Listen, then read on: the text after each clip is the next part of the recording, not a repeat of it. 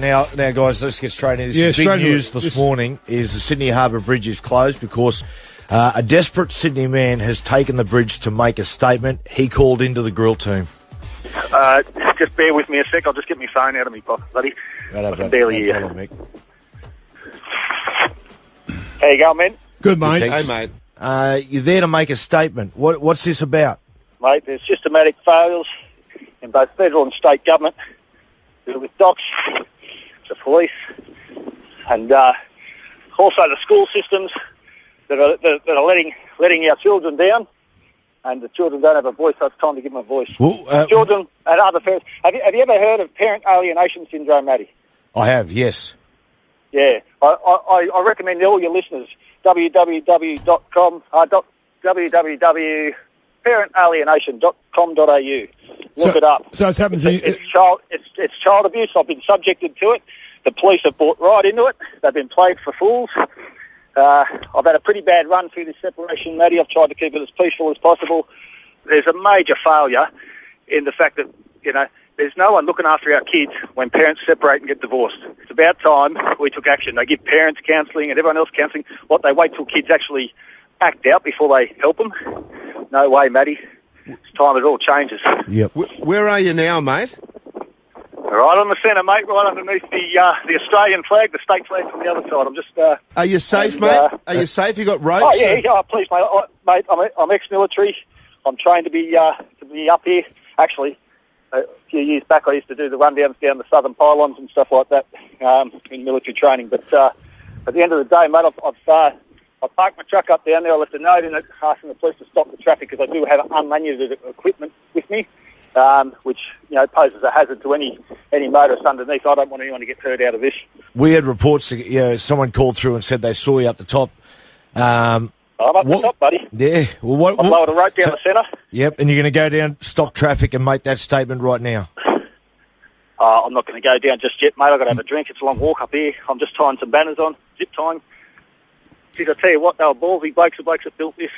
Mick, after this, mate, this is pretty extreme what you're doing, and obviously this is the last resort. What do you think? Last resort. I've asked to help MG so many times. No one wants to help, not the blokes. If the chicks get in first, I know that. And start throwing stones, the blokes don't stand a chance. Mate, how's your mental state been of late? Are you at wit's end? Look, I've been pushed and pushed and pushed, Matty. But saying that, I'm not just doing this for me and for my kids. I'm doing this for other kids. Kids don't have a voice. What are you hoping to get out of this by making this protest, stopping the traffic on the Sydney Harbour? What are you hoping to get out of this in the next hour or so? In the next hour or so, well, once they actually send someone here to talk to me, I've asked to speak with certain. I've left a note in the car to ask to speak with certain members of our fine police force, and once they get here and we just start discussing things, what I'd like to see is some policy changes in the end, but for starters, we need to talk it through. Have you been in touch with an organisation called Dads in Distress, Mick, at all?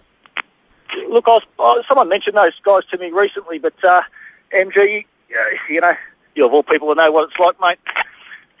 Blokes can get pretty proud and all that sort of stuff, and you don't necessarily reach out for help. I mean, I've been hardened by combat on over 4 continents, so that's not the route that I've chosen. But I do encourage others to go there. So I do have someone that does help me with from time to time. Mick, can I just ask you a couple of things, mate? Is your car parked on the bridge, and do you have what's on the banner that you're going to display? Mate, I've got 2 banners. One's "Please help my kids." The other one is "Kids first," mate. Look, we can hear how desperate you are. We can hear the anxiety in your voice. We ask you a couple of things, mate. We ask you just to be careful, pal. We know you're an ex-military man. In that way, we know you've given great service to the country. We know you're desperate. We know that you can handle these type of conditions. We ask you for your own safety and everybody else's, just a couple of big breaths, mate. No, I'm right. I mean, but don't get me wrong. I'm well past the worst of it. All right. See you, man. Mick, good luck, mate. And I'll keep in touch. Yep, good luck. Right, Take care of yourself. Look after yourself, brother. we'll be right, man. All right, thanks, Mick, for calling the grill team there. He's on the top of the bridge right now, and the whole thing is closed at the moment. And we get to say that, it makes some clear. He's desperate, but it is not, when people look up there, it is not a suicide attempt. He's made that clear. He is making a protest. He's making a statement. He's found himself alienated from his kids with nowhere to go. Yeah, well, it is a protest, MG and Matty and Paige. But guys, this is the right thing to do, to disrupt Sydney like he's doing.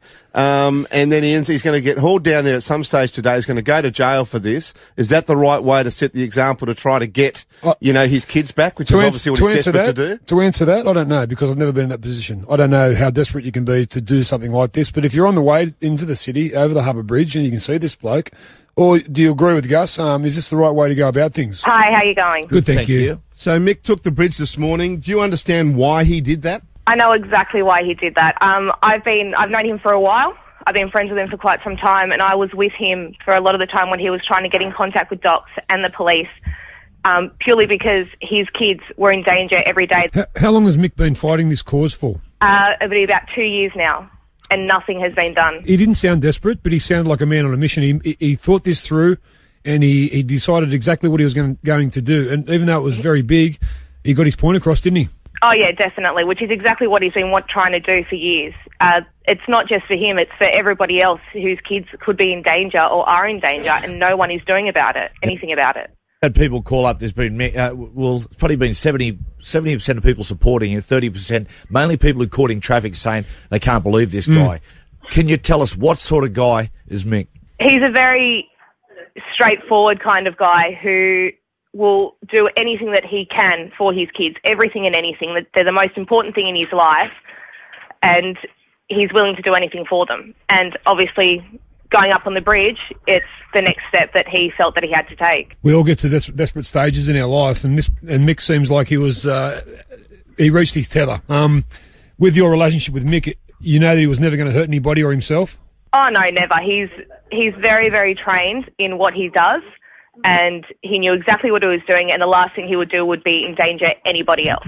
He looks like he might get charged now. What worries me is that he's made this protest, and as Matty says, it was peaceful to a certain degree. No one has lost their lives and so forth. However, he's now in a situation where, he might be charged and make it even harder for him to get his kids back. Honestly, he's the type of guy that really wouldn't care if he got charged, if he got put in jail. He wouldn't care because it's for his kids.